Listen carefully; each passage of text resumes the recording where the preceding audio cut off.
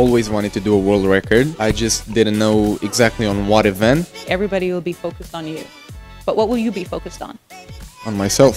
How much of your father or your family or your coaches have shaped the person you are today? I don't even think I could describe it that well, because I think it's a very big part of me. I believe they've truly shaped me and really made me the man I am today. When you take off the suit, who is David? A lot of people have called me either extraordinary, alien, out of this world, a lot of superlative names. I'm just a guy who swims fast. If I could go back in time and choose whether or not to pick up swimming or really anything related to it, I would still